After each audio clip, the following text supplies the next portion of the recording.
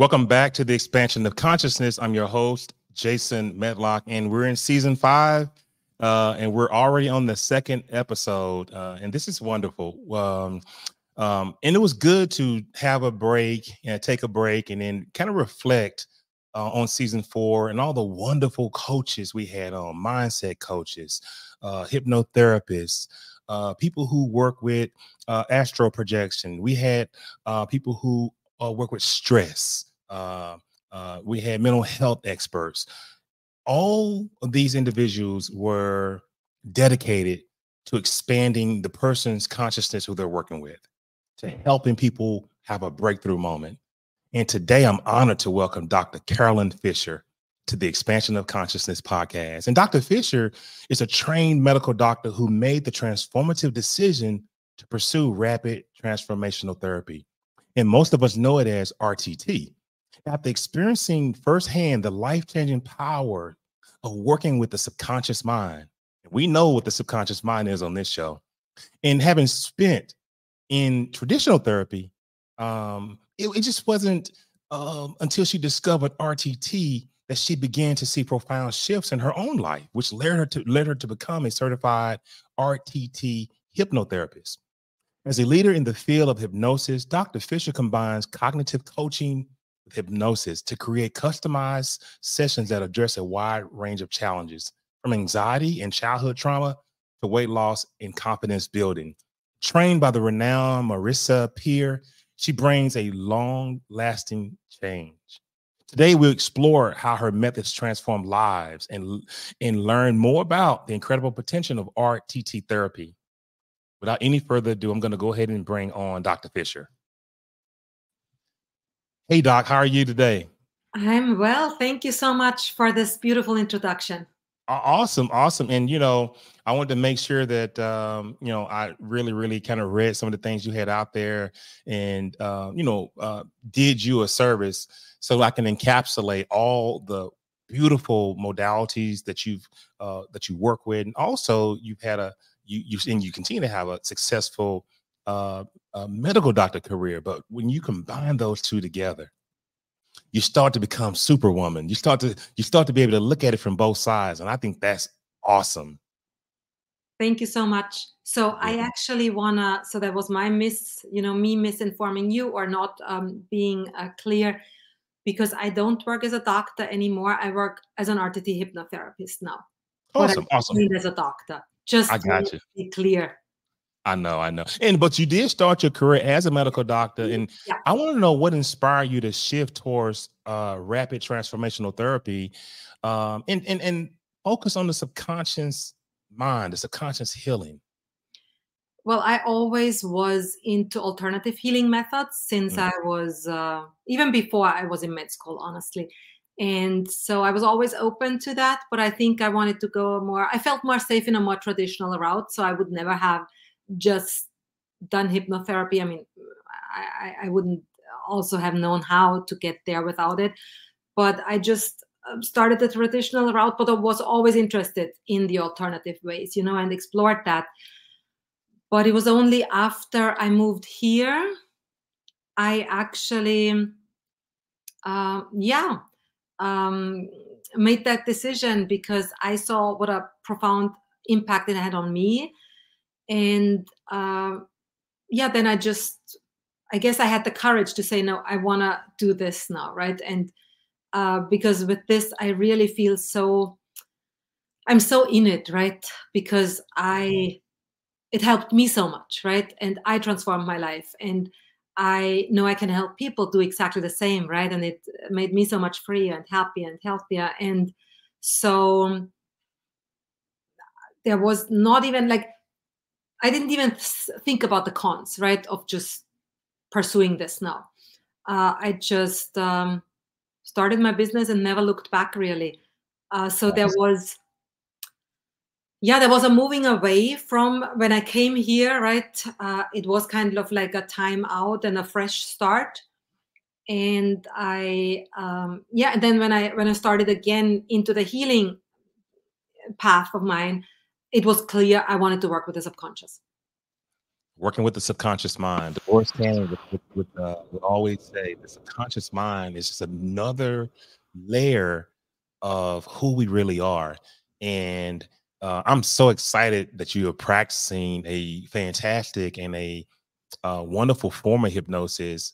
And I don't know if you know this or not, but I'm a quantum healing hypnosis therapist. And obviously that's the Dolores Cannon School of Hypnosis. And Amazing. conscious mind, we could go on for hours talking about the beauty of the subconscious mind and the way you can affect it. And I'm just so interested to have this conversation with you, because when I started to do my research on you, I'm like, yes, I have someone that I can just really talk to Amazing. and understand the process. And then in that, we help others understand what you do, and it may bring some sort of healing to their life. But I want to ask you, can you explain what the inner child work Hmm. involves, and how is it powerful? Um, well, how is it a powerful tool for healing emotional wounds that people have? So I'm going to start with the second question first. How is it powerful, right? Yes. So, I mean, we know, but I still say it, that we all have all our inner children and all our younger selves in us, right? The 5-year-old me is still in me. It didn't just leave when I turned 6, right? The 15-year-old is still in me, and so on. So, but sometimes, right, in different stages of life, we either experience overwhelm or trauma, or we just misinterpret things, right? But we take a belief away from that is not helpful to us, that is not making us feel better, right? And they might do the opposite, right? So that belief stays with us, right? And it stays in our subconscious, right? We don't have access to it really. We might not be even aware of it, right? On a conscious level. And so that's why the inner child work is so powerful. Inner child work is so powerful in this, because through hypnosis, through hypnotherapy, you can access exactly those parts of you that are that inner child, right? That are that younger self, that experience those things, that took on those beliefs. And exactly where you took on the beliefs, you can also change them, right? Transform them. Yes. And Yeah. only there, right? Because otherwise they will always overwrite everything your brain says, right? Because your brain might say, well, that's not smart. But, that pattern says, that's just what I do, right? It doesn't matter. Like, I guess, I don't know if everybody, but a lot of people can probably relate that sometimes we know what's good for us and we don't do it. We do the opposite, right? Or we do something else. Yes. And often it's really this, that we know what's good, but we are driven by something that's so much more powerful because it has that emotional charge. And And like, so that's yes. why the inner child work is really so powerful, and how to access it, right, is really through going into that subconscious and really um, digging it up, or I don't even want to say dig up, because it just comes so easily, right? The right scene that we want to see, that has to do with the issue we want to work on, right? And then we really connect, or we feel ourselves as that child again, as that younger self. And in that state we can so easily transform it, right? Because and that's one of my favorite things to say, we can never go back and change what happened, right?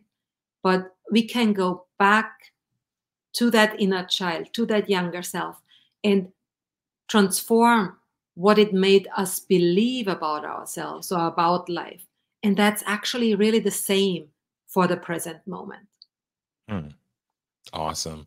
And I know that you're not saying this indirectly, but you're doing a little past life regression therapy there, which is an amazing tool within the process of moving someone back to that day. And I know that when we're working in this quantum hypnosis, that person actually takes on the characteristics of this 5-year-old, or this 4-year-old, or even another past life that they've lived, so that we can figure out, where did this trauma start, I just commend you for the type of work that you're doing. I mean, it's absolutely credible, and it actually helps people grow and overcome these blockages that they have. Thank you so much. I mean, Yes. honestly, past life regressions, I would like to interview you for that, right? Because I know Dolores Cannon, she's amazing, right? On those teachings also, yeah. You know, it really, you know how you can watch someone on YouTube or you just kind of, keep on seeing it and you're like, oh, I would love to do that. And that's how I was. and and once I got into it, then I got to be a level 1 and I got to be level 2. And I was so amazed. I was so amazed, Dr. Fisher, at the connection, the brilliance of the subconscious mind and being able to speak with it. I, I, I this is another show. We'll do that later, but I know that you've had personal experiences to overcome. You had this trauma and this neglect. And can you tell the audience how that journey has shaped how you approach RTT and the emotional healing for your clients as well? Yes, I think I have gained tremendous empathy through that and understanding, really. Yes. Because although one life is only one life, right? But in the sense of experiencing trauma, experiencing neglect, even if it's a different kind of neglect, trauma, or even abuse, it's still, there still is a common understanding or a Yes. common, empathy also. And Yes. I think that really helps me connect with my clients. And just also the transformation, right, that I experienced. Like before I had transformed and felt those transformations, I just, I thought this is it, right? Just gaining more awareness, right? Which Right. is the first step. But then when I transformed, you can't, I can't really, I could not explain transformation before it didn't happen to me, right? Because Mhm. how do you want to explain something that didn't happen to you, right? And it's really so empowering and so life changing that I can hold space for that, for the transformation to happen, right? Yes. And for Yes. that to even, often I see it happening, right? I see it before it happens, and it's so beautiful, right? Because you really see the energy transform. And so I think that holding space, I think, is really that, yeah, that that thing that is maybe the most important thing. Like I'm just thinking now, right? A coach, if I want to learn how to swim, I learn to swim with someone that knows how to swim, right? Not Right. only can they show it to me, but they also can be here for me when I'm doing it, right? And cheer me on and hold that space and, and not be overwhelmed, right? By me being able to swim then, right? So I think, yeah, because I think people that haven't gone through something similar, they can mean well, but they can still be overwhelmed, right? That's often the case with well-meaning family or friends, right? They can be overwhelmed and that not be able to hold the space if you're overwhelmed, right? Right. Right. So I think that's the main thing. Right. And I was just thinking that this rapid transformational therapy is pretty much known for creating this fast and this lasting change. Can you share a success story where RTT maybe profoundly impacted one of your clients or yourself or someone else's life? Sure. Um, I like that you said rapid, lasting change, because I think people often with rapid think, well, it can't last then, right? If it's Yes. rapid. Yes. And the beauty in this is really that it's rapid and lasting. And Marissa even says that at one point. She says, often we give people that had a traumatic or hard upbringing, or even like a hard phase in their lives, the feeling that now they need to go through a lifelong of therapy, right? And you're punishing them basically for already having had a hard time. And she said she didn't want that, right? She wanted a fast, a rapid change. And so I really think this is so beautiful because it means you're not doomed just because you had a hard time, right? And So what I want, so the point I'm trying to make is actually that the example, right? So I always say transformation is guaranteed because it's not me, right? It's the tool that I'm using, and the tool is built to give you a transformation. So you will go out with a transformation, and my clients always leave with a transformation, right? And there are many success stories, but I wanna point one out where a client came to me and they were overeating. They knew exactly, I mean, most of us know, right, what is good, what is bad for us, how much we should be eating. And that client always found themselves eating at night, especially, right? And it was just like they couldn't stop themselves, right? And what I also find, it's so interesting that often people are like, oh, I just need discipline. I'm like, no, you have a PhD, you have a doctor's degree, or you have this, you have 3 kids that you raised. How are you telling me you need discipline? Like all that you have already accomplished takes discipline. So you cannot say you don't have discipline, right? You're misinterpreting this. So we found out then through the work, right? There were scenes coming up where the mother of the client, right, would really show him affection and talk so proudly of them when they when they finished the plate, right? Or when they took the food and ate all of it. So for them, like getting attention and getting affection and getting love was connected almost solely with food. So we had to reframe for him that a touch and a word are felt as love, right? Because they are, and we know that. But if you are not wired like that, right, then that's what is love.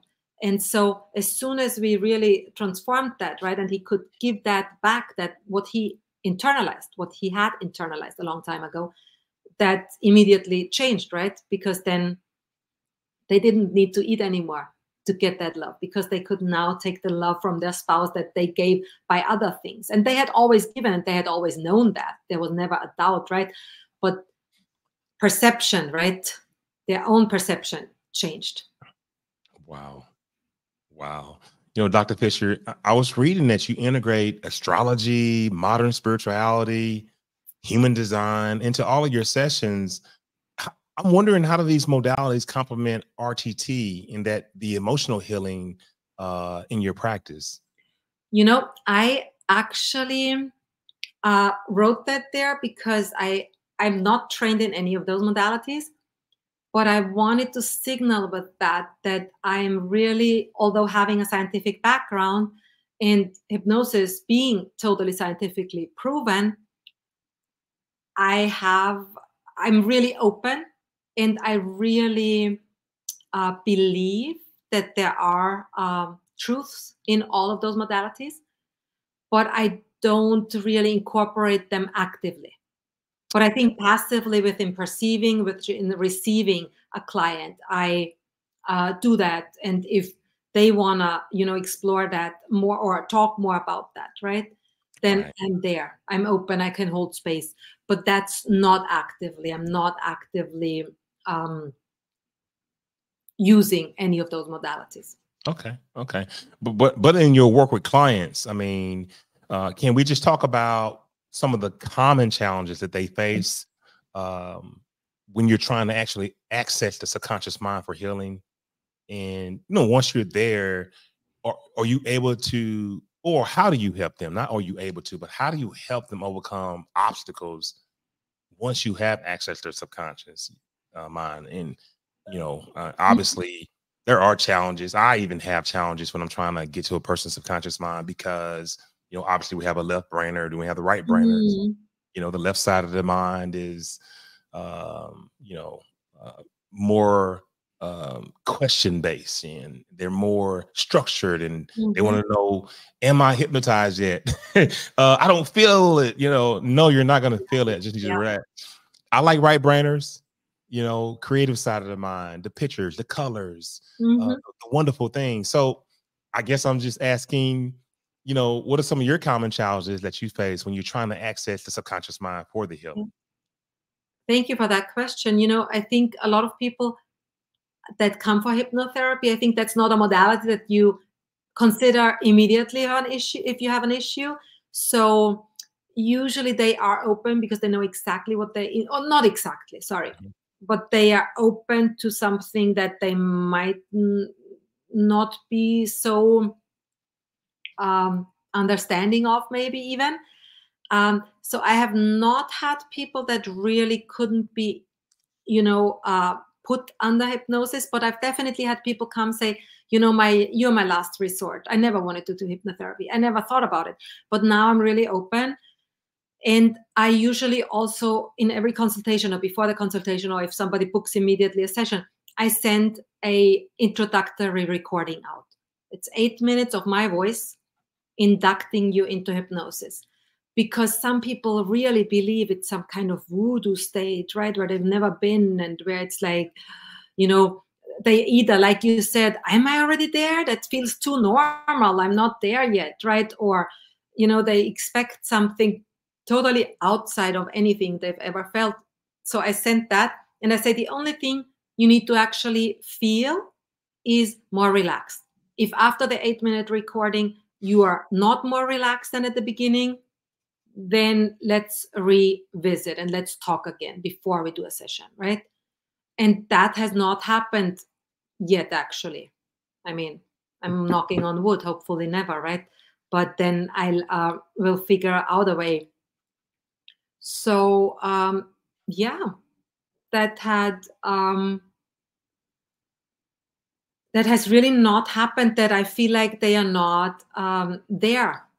I've had, I've had twice, I've had people fall asleep, and I couldn't wake them anymore. So that is what I've experienced, but that they couldn't be there, right? But for everybody, it feels different, probably, or for everybody, it's perceived differently, or I observe them differently, right? Or I see something different. Like some might be more relaxed than others, but so far, they all accessed really their subconscious. If I could add to that, one of the things that I'm really, really careful with is my intake. And Yeah. when I just try to figure out the person during the intake period to just see if we're going to be a good fit. And I never want to try this. I don't even know if it's going to work. Then it's not going to work. So maybe find someone else that can work with you. And I think that you'll find that. Thank you for coming by.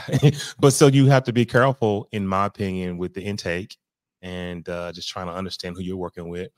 And some of the other obstacles, if I can add to what you said, that I've seen is people expecting to be hypnotized. And that's the wrong way to look at it.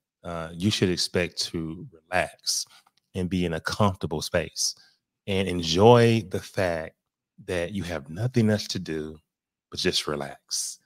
And when you put it to a person that way, this is your time to just be peaceful and quiet.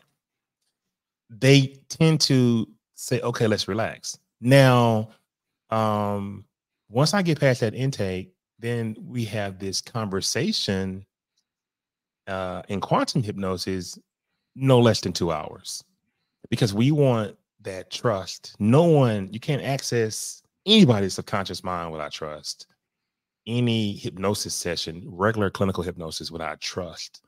And once we can get the trust of these clients, then we can work miracles for them, Dr. Fischer. I mean, just miracles. I've had people that have gone through the 2 hour initial phase of conversation of finding out what the problem is. I've had them under, and then they just popped out. And those people, I find, still, even though they were in a deep state of theta, they still were trying to control the session and trying to figure out what's going on. And then yet when they pop out, then I do a meditation with them and I move them back slowly and continue to, and then get them back in. And for all intents and purposes, Dolores Cannon would tell us on video, because she's passed away, wear them out with conversation. You have to continue to talk to them to wear them out so that the left side of the brain It's cannot be in control. uh-huh. So, I just love to just adding on to what you're saying on some of the things that I've experienced. And, then I'm able to get there and then to get them then to now solve some of the issues that they wanted to solve. Because like you said, we cannot heal you. We facilitate. We're the bridge between you and the subconscious mind so that the subconscious mind can do the healing, which is the person, your higher self. So it's always great to compare notes, when we're doing this kind of work, because you'll run across some people that will be a little challenging. And, those people in particularly are left brainers and they just want to be in control. Totally. Yeah, I agree. And I actually, now that you were talking, I think, so I do a consultation first, and once you agree to work with me, then I do the intake. So I Yes. think with me, it's at the consultation, they would then decide not to work with me, because I'm very clear at the consultation that this is not like you lie there and I'll just do the work. Like, you're not under, I mean, you are under, if you want to call hypnotherapy or hypnosis to be under, but your consciousness is not knocked out, right? So at least how I work, right? Or how we work with RTT. And and I think I speak for you too. But like you said, a bridge or a guide through your subconscious, but you're going to do the work. You're going to need to say those words, right? You're going to let that inner child speak. So that's all your work. I'm empowering you. I'm helping you. I'm holding space. And so I make that very clear in my consultations. And it's definitely that then, I mean, not everybody that has a consultation with me comes for a session. So maybe that's where that weeding out happens, that would weed out the people that would not, would want to control, right? Or would want, because they, or would want to just not need to do anything, right? So I'm Yeah, I'm very, on the same page with you. I do the same thing. Some people don't come back. Some people after that consultation, they don't, yeah, they keep looking, yeah. And And I'm sorry, go ahead. no. And I But think that's totally normal also. Yeah. Mm-hmm. yeah, you mentioned the inner child, but that inner child work can be very emotionally intense. And I'm wondering, how do you guide your clients through the process of revisiting past trauma in a way that feels safe and nurturing to them? I mean, I think it's really what you said before, right? Trust. So Yes. I think establishing that trust, that starts with the consultation and then gets stronger with the intake. And then, with the session, with the first part of the session where you still talk with them and find that, I always say, finding the deepest conscious understanding of the issue, right? And it's really through the trust, I would say, right? And then we go in with a question, and then the subconscious just comes with the answer, because we trust that also, right? It's not only trusting me, but you're trusting your own subconscious too. You're trusting yourself, right? Yes. So I think it's all through trust. That's why it's Beautiful. so important. Beautiful. And, again, on this same topic, I know that you've probably had some clients that had a ton of misconceptions about hypnotherapy. And I'm wondering, how do you educate clients on the real potential of RTT hypnotherapy? Well, I always try to explain it. I hold it with that quote. I'm sure you've heard it. If you can't explain it to a 6-year-old, then you haven't understood it enough. So I really always try to explain it so simple, Mm, no fancy words. And yeah, that's my concept. That I really, and I think once you understand it, right, or once you can grasp it, then you, you're probably more trusting it or more open if it's for you. mm. Well, Dr. Fisher, as someone who offers these virtual sessions globally, how do you maintain a personal and connected experience for the clients, regardless of the location? That's such a good question. Well, um, I That might sound, sorry, I'm looking for a word. It might sound a little bit like, um, maybe, I don't want to say too spiritual, because I don't think anything is too spiritual, but I think you really sense, you sense a spirit energy through, through a Zoom call, through the space, through Mhm. the distance. I even said that, when the internet started, like a long time ago, or at least in Austria, started a little later than here, or to be popular, right? Yes. When I started talking to people from other places of the world, I could sense who they were, like, I don't know, even chatting already. And for me, it was always, I'm not saying I always was totally spot on with every person in my life. No. But I definitely, I think you can sense an energy of a person, intention of a person, right? So that's why I never felt it was hindering me.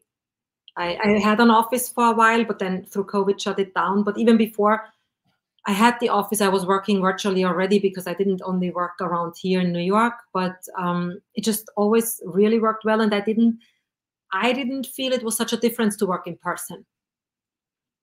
We don't offer touch therapy.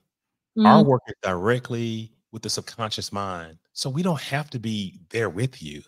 And healing energy is transferred through data lines.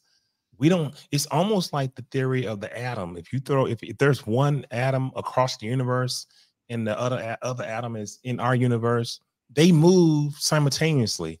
So we know that we can deliver healing no matter where you are in the world, instantaneously, just like that, because of this Christ consciousness, this connection, that we're all this theory that we're all connected with one consciousness. So transferring information, transferring healing, because I'm a galactic energy healer as well, and this is similar to Reiki.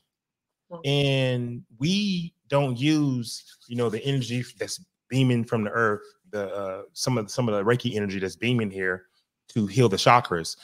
In galactic healing energy, we use patterns. We draw patterns and we push the patterns wow. through the screen to Wow. the person on the other end. So I'm with you. Exciting.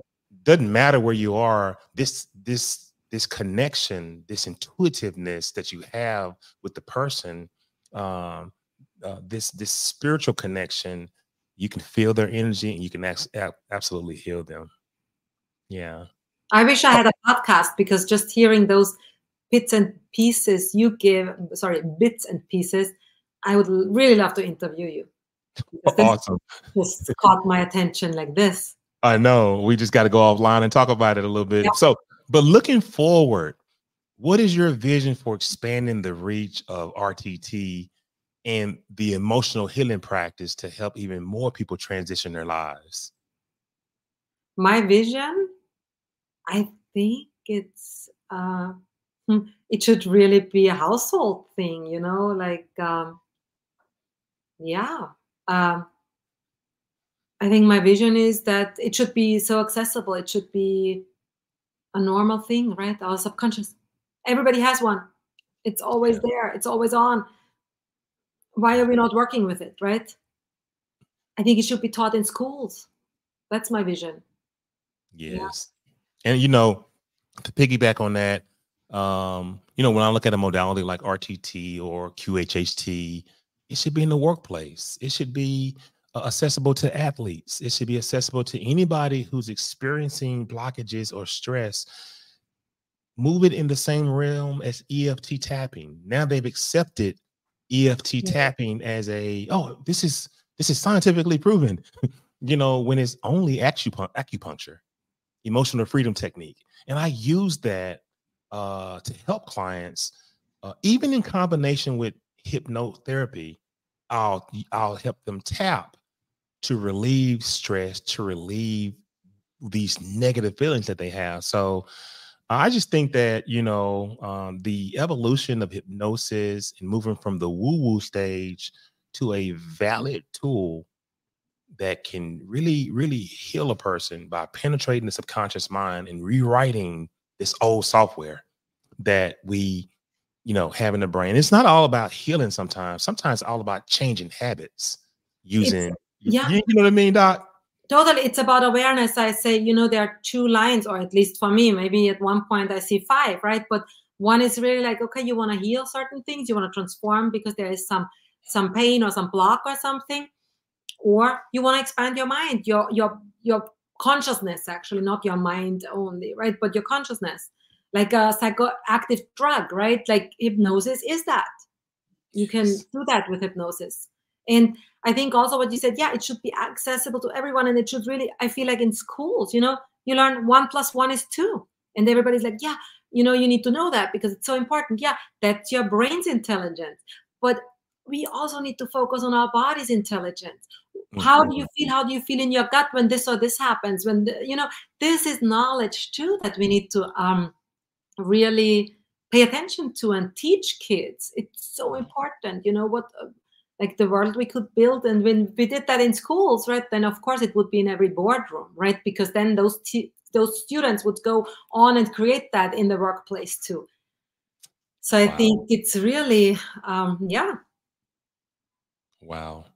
Now let's talk about you, Dr. Fischer, a little bit more. Let's get into, what are you offering to the people who are listening on the show? Give me your website. What kind of programs do you have out there? Share with the audience, some of the things that you have for them to help them recreate or live the life that they want. So my website is whyhypnotherapy.com. So Okay. www.whyhypnotherapy.com. YWHY. And then I offer 4 programs, including the free consultation. I offer the classic 3-hour RTT session. I offer that also on a monthly basis, where it's a reduced price. You get that once a month, that 3-hour session, and text and voice message support in between the sessions. And then I also offer a 1-hour session that I call emotional healing. So these are the 4 things I offer. And also on my Instagram, whyhypnotherapy.com. Sorry, no .com on Instagram, just whyhypnotherapy. I have, quotes and just things that I think are so inspiring and are moving me further in my journey of learning more about the subconscious and about healing and living a healthier life in general. So I'm also putting it out there to inspire other people so they can be enriched too. Awesome. Thank you again, ladies and gentlemen. Look at the screen, www.whyhypnotherapy.com, www.whyhypnotherapy.com. And you may be asking, Jason, well, you do hypnotherapy too? No, you have to share these practices because people resonate with different people. And that's why Expansion of Consciousness is a unique show. We bring people on that do different types of modalities or working different types of modalities, but it's all about trust. Dr. Fischer, trust. The client has to trust who they're with. And it's our responsibility to share this information so that people can really get the person that fits well with them. And that's why I wanted you on this show. And I'm excited that you've come on and then enriched us with so many different concepts and ideas. I just really thank you. Do you have any last words that you would like to share with the audience?